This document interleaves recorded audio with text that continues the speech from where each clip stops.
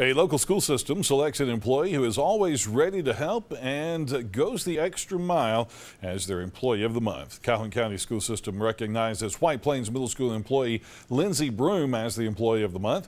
Broom works in bookkeeping and has been with the school system for 3 years.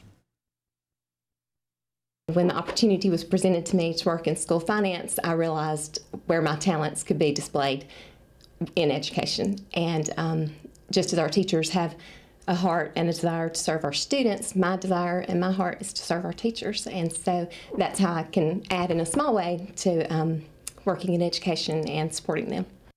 White Plains Middle School Principal Courtney Wilburn says Broom has a willingness to exercise servant leadership. She takes initiative and accepts and carries out additional responsibilities beyond the regular job assignments for the good of the school as a whole.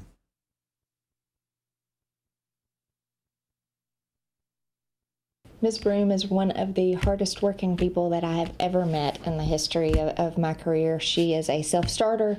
She works hard. She rolls up her sleeves every single day. She has a very positive, uplifting attitude. She's an inspiration to us here at the middle school. 7th grade English teacher Jamie McCain says Broom acknowledges those whose efforts have inspired and supported the performance and achievement of others. She helps to create an environment that is warm and friendly and communicates and acts as a team player.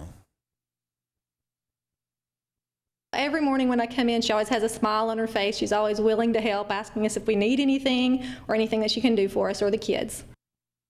Broom's co-workers add that she strives every day to earn the trust her school system places in her and always strives to do what is right.